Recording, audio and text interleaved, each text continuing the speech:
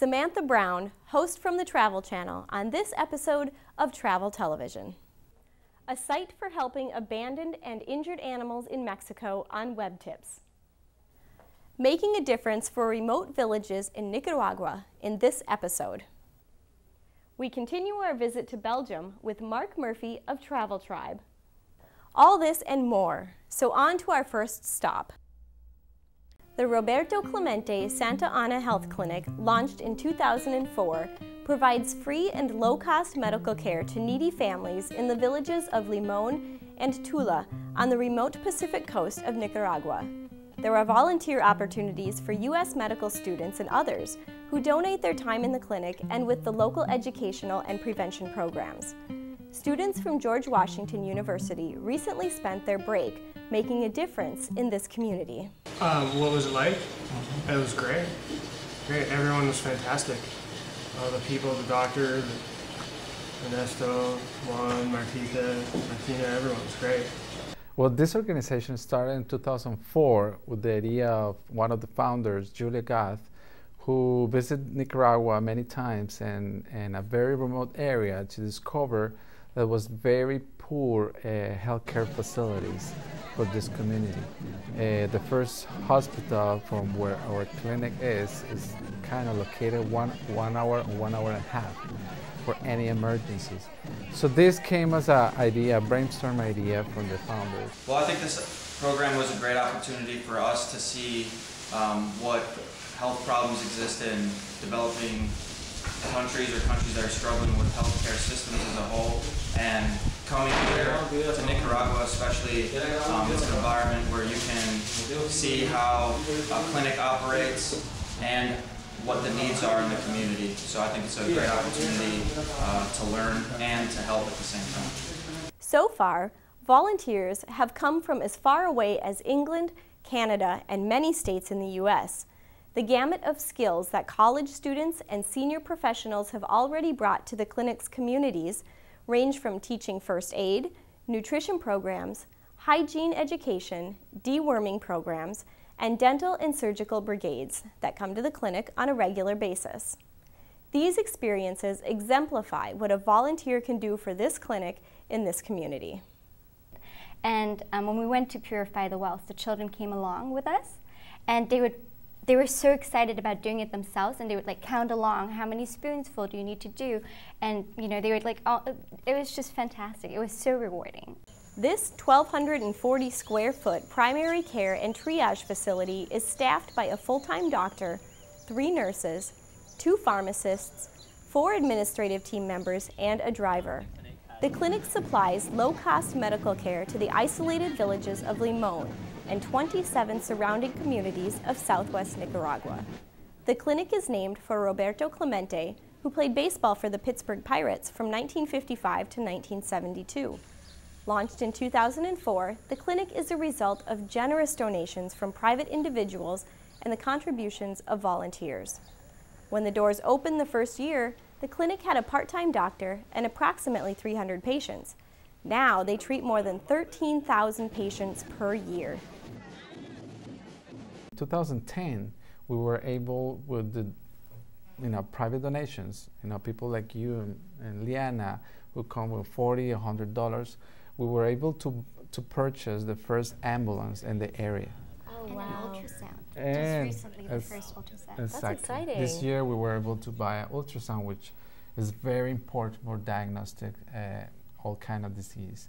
And the ambulance is very important because it has been saving so many lives. You cannot imagine all the critical cases that come to the clinic, and they really, this community of Limón in Nicaragua, which is at the southwest of Nicaragua, is very, very thankful of that we have the clinic and that they have an ambulance. As the number of volunteers has increased drastically, so has the ability of this clinic to grow its outreach program. It was an amazing experience, and the part that I think I got the most out of is seeing public health work on the ground. So it was just amazing that all these things we learn about in the classroom every day, we got to see and do in Nicaragua with a rural community. I think There are certain stories that stand out. I mean, we got to do so much. We were able to teach lessons in schools to kids on nutrition and basic hygiene and water and sanitation. Thanks to the volunteers, we are able to outreach outside of the clinic to the community. And last year we saw approximately 9,000 patients, and we add to 4,000 more people that we were able to reach thanks to the volunteers. People can come any time of the year. As I mentioned, we accept any profession. Doesn't have to be a medical profession, could be any career. You can come and help to the community. You can interact, as Liana was mentioning. We take into the schools, we take into the mini hospitals that we have in the community. If you are a medical background, this is a great experience for them to really, hand touch how our people, our doctors treat patients. You don't have to be even in public health. You can be administrator, or you can be any career can help us in some way. You may ask, how was the growth of this clinic possible? Well, in addition to monetary donations from individuals, the clinic receives the donation of time and resources from many volunteers around the world. The driving force behind its success is the volunteer program. When you volunteer abroad, it's not only the people in need who benefit. Volunteers enjoy powerful feelings of purpose and a strong sense of accomplishment. Volunteering abroad in Nicaragua offers the opportunity to experience other cultures, to learn things not found in books or classrooms, and to gain a new perspective of the world we live in. So when people go to our website, it's called www.nicaclinic.org, and they can find the information and just contact immediately, and we tell them that they can go any time of the year, and they're welcome.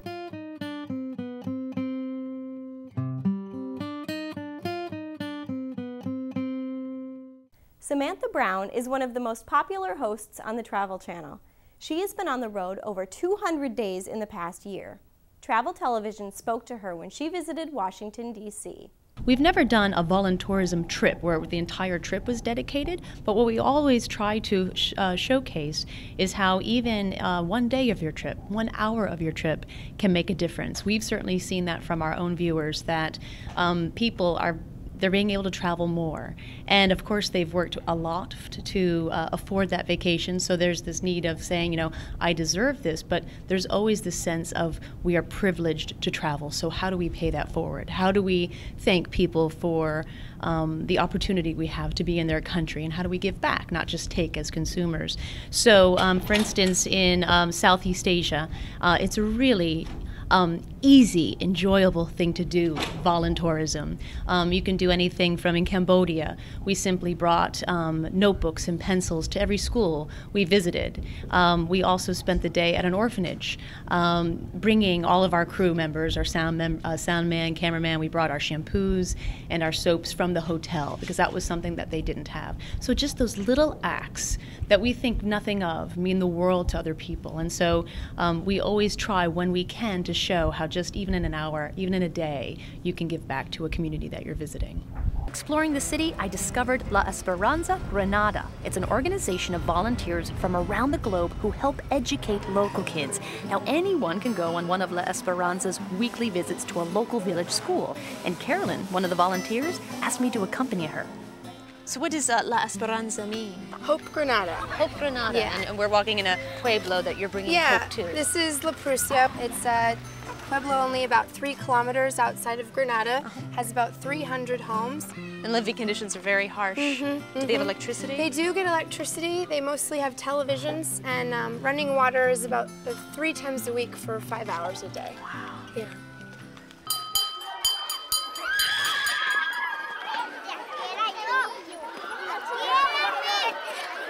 Wow. Well, I guess it's recess. Yep, this is La Prusia at recess. Doesn't matter what country you're in, recess is the same. It's a big deal. They got soccer going on, jump rope. And this is really what La Esperanza is all about, the schools. Absolutely. We tutor One-on-one whenever we get the chance to take a kid out of a classroom, mainly in math and reading. Okay, so the teachers then are Nicaraguan? Correct, it's their public schools. And you are working with the Nicaraguan government or their idea of the school system? Right, they've invited us in to help improve their educational system as best as we can. Just walking in here, the environment completely changes. I mean, it's colorful, it's bright, it's jovial, if I may use we that help word. them build, paint all the murals. It really has changed the atmosphere of their educational environment. It's fun now. So what's for lunch? So we're preparing the typical gallo pinto, which is rice and beans, and tortillas with is that what's for lunch? Tortillas. Yeah. So school lunch will also bring up the attendance. Absolutely. As well. It's definitely a reason why many kids come to school. It's just amazing what I've taken for granted by going to school, having a good meal, and clothes to wear.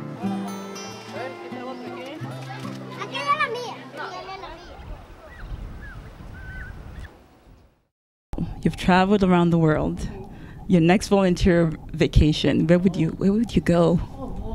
Oh, that's such a good question. And I loved Southeast Asia, but certainly even in Latin America, which is even closer, Honduras, Nicaragua, wonderful opportunities. And even right in my own backyard, Habitat for Humanity. That's another huge organization that I think people think of as, well, I have to dedicate a lot of time to build an entire home, when really they accept day people. So down in New Orleans, we showed that you could just show up for the day and help out. And so I just went online to see anything, a Habitat for Humanity project that was going on in my area. And I'm so happy because I've located one, and so I'm going to call them and see what I can do. So it might not necessarily be on camera, but I like to do these things on my own as well.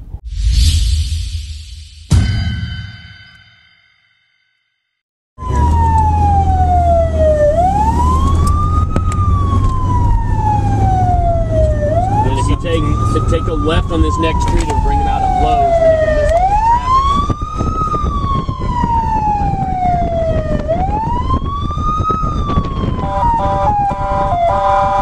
traffic. Had 750 to 800 volunteers per day, despite the weather conditions, who've been coming out just trying to lend a hand to find any way that they can reach out into the community and just provide whatever help they can to make things a little bit better. We've had people come from all over the central part of the United States, the upper Midwest. We have equipment that's come from as far away as Iowa and southern Minnesota. And today, on Saturday, this is the largest volunteer turnout that we've had. We've had at least 2,000 people come through our system already, and we expect many more. Important that individuals call 211 and talk to someone before they come to get additional information, or to go to 211Missouri.org website that can provide updated information about our current status here.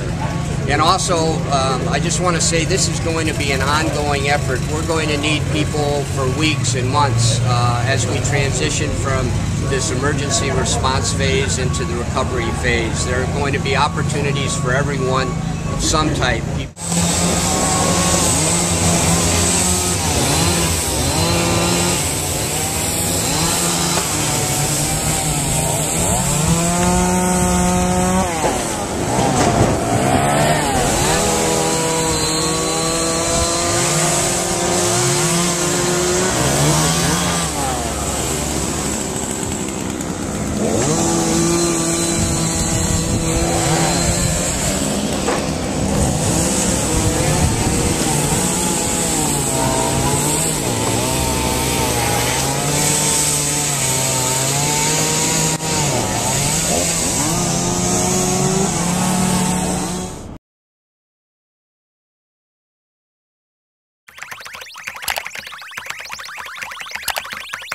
Known as Amigos de los Animales in Spanish or Isla Animals in English, this organization is made up of eager volunteers, local residents, capable medical staff, concerned visitors, involved city officials, and so many more. They are comprised of everyone who cares about our animal population and are striving to make a positive difference. The organization helps abandoned pets on Isla Mujeres in Mexico, on the Mayan Riviera. The staff speaks English and is willing to take as many or as few hours as individuals or groups can volunteer. Their goal is to decrease the unwanted pet population on Isla Mujeres, Mexico, through ongoing spay and neuter programs, education, vaccinations, and adoption. Without a foreseeable end to the overpopulation of unwanted and/or uncared for dogs and cats on Isla Mujeres, the current solution that the local government has resorted to is periodic roundups of any animal found in the street and instant elimination of these animals. This is the rule, not the exception. This is why the animals need our help. Allison Current is the leader of this organization, and she currently holds the Island Animals Project together. To the locals, she is known as a near saint who fosters all the dogs on North Beach. Together with her husband Jeff, and with endless help from a few local residents, she has opened her home to literally hundreds of homeless pups on Isla. After fostering up to 40 dogs at a time, Allison created the Dog Gone Foundation, an adoption program that has placed hundreds of beautiful pups in loving homes. Allison is grateful to all volunteers who come to help her walk, feed, bathe, and love the dogs, and is always anxious to hear from potential volunteers. Allison can be reached at bayfiresTD@AOL.com or through her website, islaanimals.org.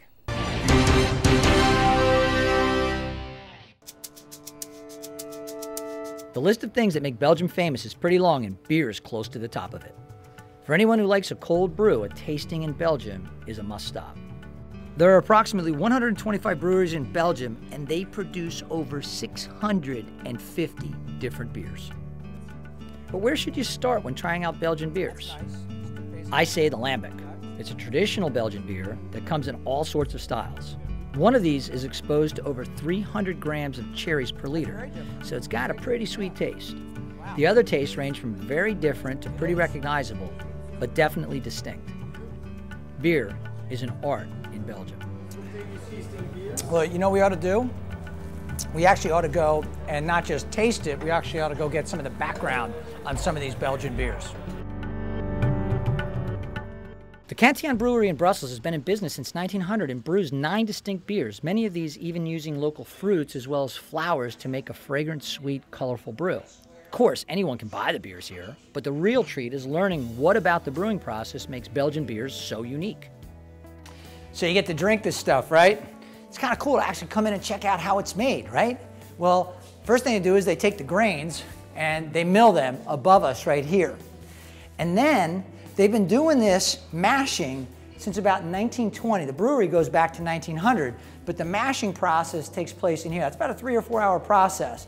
After the grains are mashed, they then run liquid through them and pump that liquid upstairs to another vat, and I'm going to show you that and tell you what happens then. All right, so you have the mashing process, and then you have the boiling process. That takes place up here. 3 to 4 hour process. They add the hops right here, and after that 3 to 4 hour process, it's pumped upstairs, and that's really where the magic begins and what makes Belgian beer unique.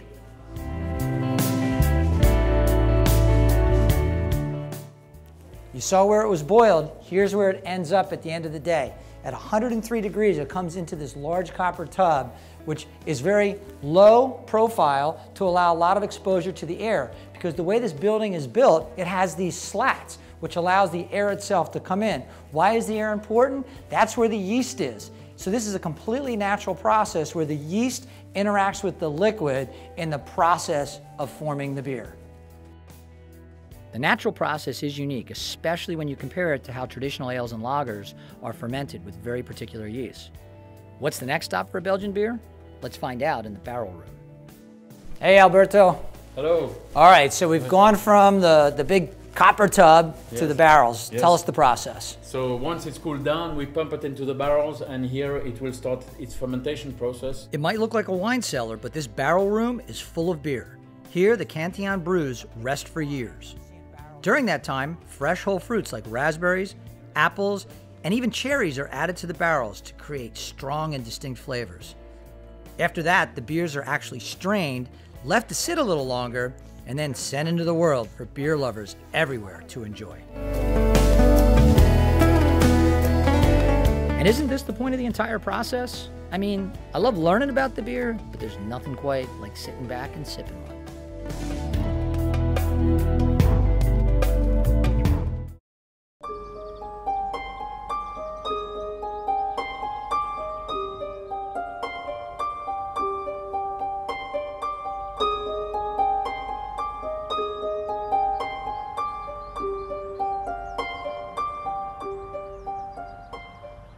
We're proud of our history and natural surroundings, but what would happen if we didn't take care of it?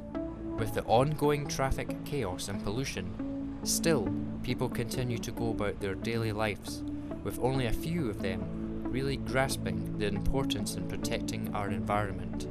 I've been involved with a group called the Green Team, based in Scotland's capital. So we're the Green Team, we're a voluntary organisation and we're also a charity, an environmental charity. I suppose our history is that we started in 1995 as a project of the Duke of Edinburgh Awards. There didn't seem to be enough environmental opportunities for young people to get involved in as part of their Duke of Edinburgh Award, and the Green Team was really born as a project of that. But since then we've kind of grown into our own organisation and we have lots of different sorts of projects going on throughout the year. Well, really from February to November, when we consider that the weather's nice enough for us to actually go outside and do some practical work. Our projects are really led by volunteers, so there are staff members involved in the Green Team, but it's really the volunteers who actually lead the projects and make it happen. So they give up their weekends to come out with young people. They work with groups of young adults to conserve and protect the natural environment, and they can do this through part of the Duke of Edinburgh Award or through the John Muir Trust Award. And we get involved in getting outdoors in places and using public spaces and parks and help to conserve these places. I think the group's really great for helping young people to find a voice and to grow in self-confidence and build more skills. The team leader's main responsibility is to ensure the health and safety and well-being of the young people participating. I think it's vital, and also just to encourage and maybe encourage people to participate and to get involved where maybe they wouldn't normally. Before the programme would begin, we would liaise with the Green Team volunteer leaders, coordinators, to try and establish what they really require from us. So it works both ways, i.e.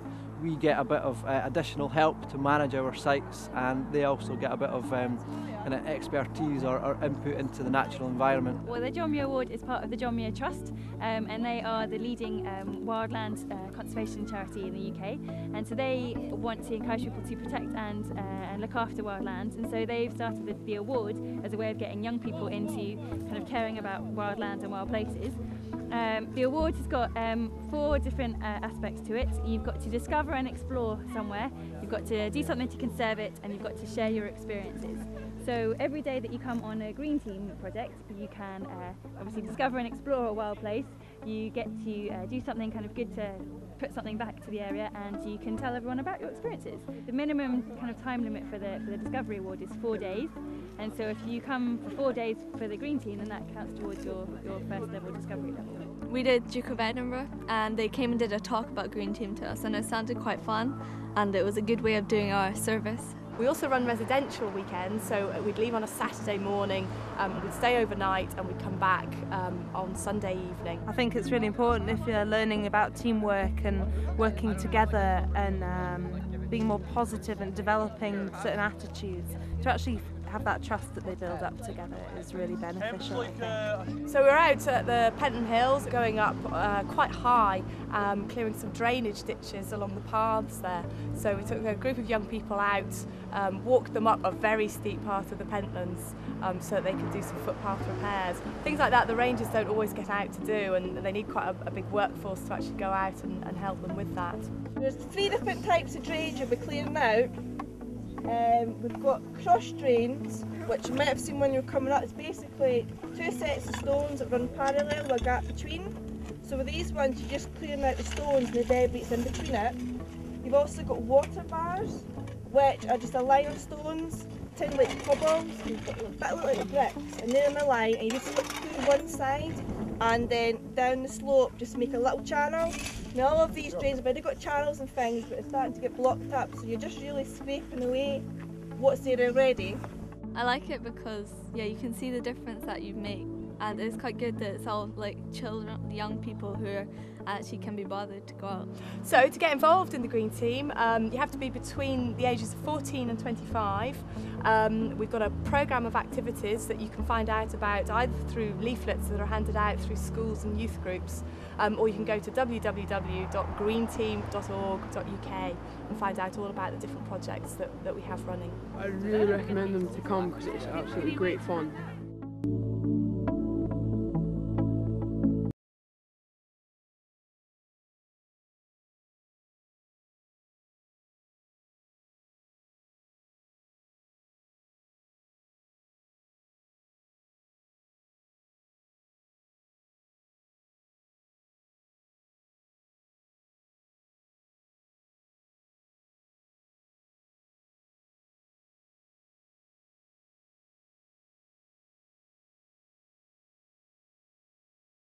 You don't have to travel to the Gulf Coast to volunteer your time and enthusiasm. You can be a virtual volunteer at Traveltelevision.org. We need people to help us with our web development and maintenance. We need writers, producers, video editors, artists, and anyone who has expertise in outreach and marketing. Make a difference by volunteering with this nonprofit organization, and you'll be giving a much-needed virtual boost to the volunteers in Louisiana and Mississippi. Please email us at iwantohelp@traveltelevision.org.